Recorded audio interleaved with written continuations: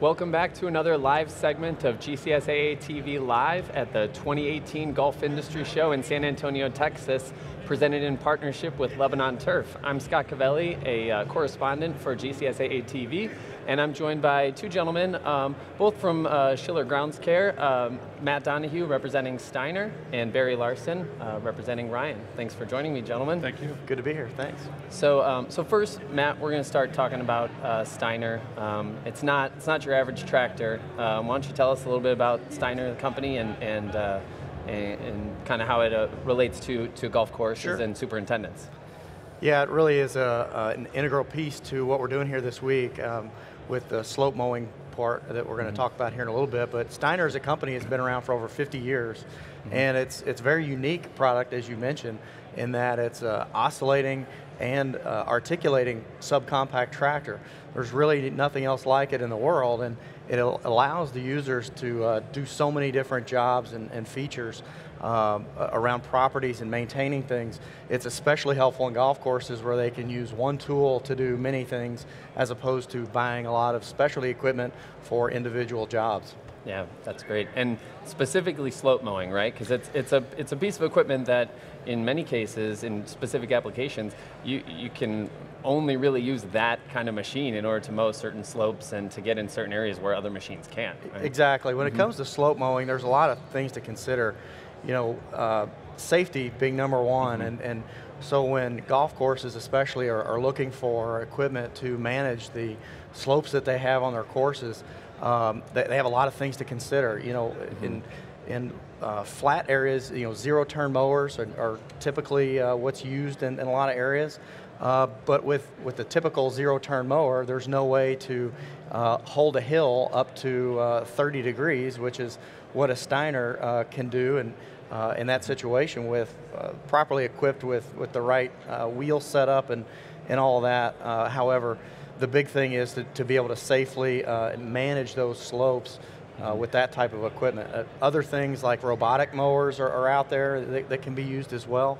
They do a great job, but at the end of the day, you're spending a lot of money for a product that really only does one thing for you. So whereas the Steiner does such a good job, for example, on those type of conditions, you can also do other things besides mowing. So that's what makes it so great for that situation.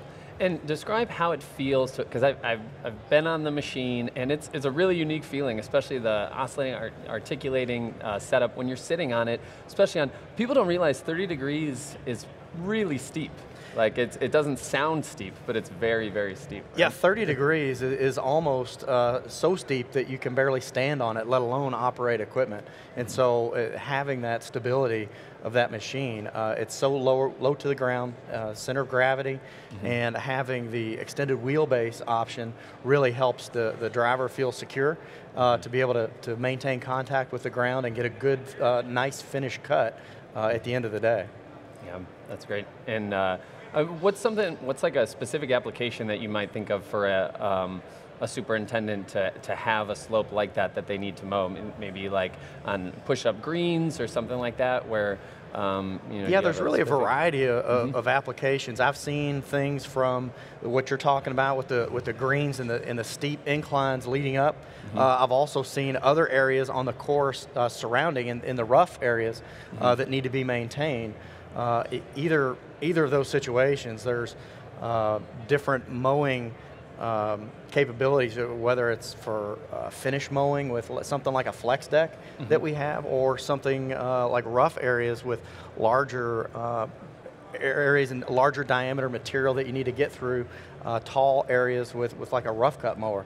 So a lot of different options, but you know, if it can be dreamed up, these golf course designers will do it, and the Steiner can handle everything they throw at it. Yeah. So going back to safety, like you were saying before, so as when an operator is mowing a slope, and like you said, it can be a dangerous situation. What would an operator need to know when they're mowing in a situation like that? First of all, we would say take a test pass. You know, don't try to get at it all in the first run. So you can try going up the slope vertically, as well as trying it horizontally to try to see where you are in regard to traction and stability. And it's really about feel. But in addition to that, there's also tools like slope meters that we offer and other companies do as well to actually give you a legitimate slope rating if you're looking for that peace of mind to know. But always try it out before you just go in full bore. Yeah. That's a great piece of advice. And so, but not just mowing, right? You said this is a really versatile machine. What other kind of applications could a Steiner tractor help a superintendent with on their course? Yeah, on a golf course, there's a lot of different opportunities for application. One of those also being a sweeper. So a lot of courses will use the sweeper in the front to clear cart paths. We have a turbine blower to help blow off the fairways, especially in the fall when the leaves start to come down. Many will use that in the mornings to clear all that off before players get out on the course. And then there's things like a stump grinder. So when you're taking trees down or trees come down after storms, we have all the tools to finish up the job and make the course playable. Yeah, that's great. And the 450 was something that you kind of debuted here last year. What's something specific to that machine that, so like, when we say, oh, it's something that's like, it can uniquely handle mowing slopes. So like, what is it about the machine that can, allow it to do that? Yeah, in addition to the low center of gravity and the stability, is a feature that's unique to us that we call hydraulic weight transfer. And so when you're operating attachments that are really heavy out front, naturally when you go up a hill, the machine wants to pull itself down the hill. And a result of that sometimes is what's called crabbing, where the tractor and the attachment start to slide a little. Well, with the hydraulic weight transfer, you can take some of the weight off of that implement and put it back onto the tractor to create more stability, and to do that on the fly through the use of hydraulics. It makes it so much easier and user-friendly and safe for the operator, and they don't have to get off of the machine to make any adjustments. Yeah, that's great. Well, thanks, Matt. I think moving on to Ryan, so why don't you, Barry, why don't you start and tell us a little bit about Ryan as a company, and then we'll kind of get into the specifics on Tines. Well, Ryan is part of the Schiller Grounds Care Company. Ryan introduced itself back in 1945 with the sod cutter, the junior sod cutter, that today is used on numerous. Yeah. Legendary is correct. Yeah. Been built in the USA ever since. Specifically, Ryan is continued to partner and be a part of the golf industry to help maintain a healthier turf for the golf courses and the superintendents. And I think specifically, people have to start looking at, not only the pieces of equipment, but some of the tines, and specifically we're going to talk about Tines 101 today, and the different types of tines that are available to the superintendents today. Yeah, so obviously superintendents are familiar with aerating. Most of them aerate once a year, and many of them more than that. Sure. But what you're saying is it's not just one tine fits all, so to speak. There's lots of different tines and reasons for them. Over the years, it's really evolved. Used to be a coring tine. Everybody would pull holes out of their greens or their fairways. But over time, things have evolved where we have coring tines, both hollow and side eject. And then what's really transformed is a lot of the solid tines, everything from a needle tine all the way up to a larger diameter. So when you look at the tine selection themselves, we have varying diameters, both in the coring and the solids, and then we also have different lengths. And not to be forgotten, there's also spoon tines. So there's a different tine for different applications. We concentrate on green surfaces, but there's different tines for the fairways, for the rough applications. So it's choosing the right one. Yeah, so I guess going right into that, right? So how do you, depending on the application, how should you go about finding which tine is right for your application? Right. Like a coring one versus a solid one? I think today a lot of it has to do with the superintendent and what they're trying to achieve on either their tees, greens, or fairways. If we're specifically talking about greens, are they looking at changing the soil structure? With that, they may use a coring tine, a hollow coring tine, where they're physically pulling soil out of the ground and either reintroducing it back in by dragging, or removing it, with the core remover equipment that's out there, and then replacing it with their sand soil mixture that they have specifically for their greens. So we can look at that with the hollow tine two different ways. If we're looking at reducing some compacted areas, or we're looking at less disruption on the green surface, we can look at solid tines, from the small pencil needle type tines to the more deep tine. And the pencil needle tines are more used if we're going to have some surface compaction areas. We have maybe some standing water issues. We're not getting the infiltration rate we're looking for. So they can go needle tine their greens, mow them, and you're not disrupting play at all.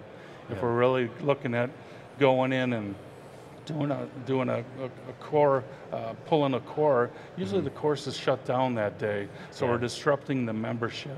And so there's varying degrees with that. So the needle tines usually are anywhere from 3 to 5 to 6 inches you can get down with.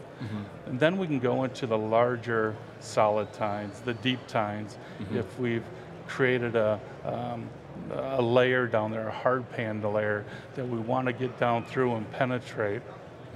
So there's varying degrees of it for the green surfaces themselves. We can also take that out into the fairways. We create hard pan areas out on the fairways. The deep tine aerification has become very popular. There's different brands of machines out there that'll actually kick if you need to on the bottom to alleviate some more. And then also the coring tines out on the fairways. Usually when we're coring, we're going to use the side eject tines out there, and we're going to drag that material back into the soil to help with water infiltration, oxygen movement, and helping the soil structure itself. So you were talking about you have some of the more shallow tines versus the deep tines. How do you determine how deep you want to go into the turf? Well, I think it all depends on the application that we're looking at. If we're looking at just going down, we want to make sure we penetrate if there is a thatch layer. Okay, on the green surfaces, our thatch layer may not be as much, and hopefully there's not much at all. So there we're looking at going down 3-4 inches, 2.5. It all depends on the situation. On the fairways, it all can be dependent on the variety of grasses we are using out there. Some of them build up thatch more than others. So it's making sure we penetrate that thatch layer. A lot of use can be pulling out a core, looking at our structure before we start airifying to see what we're dealing with and picking the correct tine then. So it isn't just a one fix for all, and I think that's why there's multiple amounts of tines. Yeah. So. Yeah, that's great. And so I would be remiss if I, you mentioned it before about the junior sod cutter, the legendary junior sod cutter. Right. Pretty much every superintendent has one, and if they don't, they should. So I hear that you're giving away a junior sod cutter at your booth. Is that right? We are. We are giving away a junior sod cutter, and what we're asking people to do is log on to ryanturf.com/sod cutter giveaway, take a picture of your sod cutter, and send it in, and we'll put your name in the hat for the drawing. If you send in a little story along with it, we will actually put your name in twice. I know there's a lot of people out there that have stopped by the booth already and say, I've had one of these for over 30 years. Yeah. And trust me, I've seen old ones out in the field, and they're bulletproof. And we have the newest model in there today, and please stop by our booth, and we'll show it to you. And if go on to ryanturf.com or follow us on Facebook and Twitter also. Yeah. So what do you think it is about that, though, when people come up to you and they say, I've had this for 30 years. What is it about the junior sod cutter that's so, it makes it so durable? I think when the people when they re-engineered it back in 1946 or 47, they got it right. It's the guts of the machine, and the guts of the machine have stayed the same for the last 70 years. And I just think the design that came out with the machine was a flawless design. We've improved it with the rear steering wheel, so it makes it easier to follow flower beds around, or if we're doing some contouring with cutting out the side. We're always trying to improve the ease of use a little bit, but no, it's just been a very bulletproof machine. Yeah, that's great. And you can see the newest iteration of it at the Ryan and Steiner booth on the show floor. For those of you that are here and want to check it out. What was the booth number, did you say? 20087. Yeah, 20087. So Matt, Barry, thank you so much for joining us here on the GCSAA TV live stage. Thanks for having us, Scott. I appreciate you joining us. Thanks, Scott. And actually, right now we're going to go and learn a little bit more about Ryan in a little video for GCSAA TV on Tines 101. And then we'll be back with our next live segment after that. I'm Scott Cavelli. This is GCSAA TV Live at the 2018 Golf Industry Show in San Antonio, Texas, presented in partnership with Lebanon Turf. Thanks.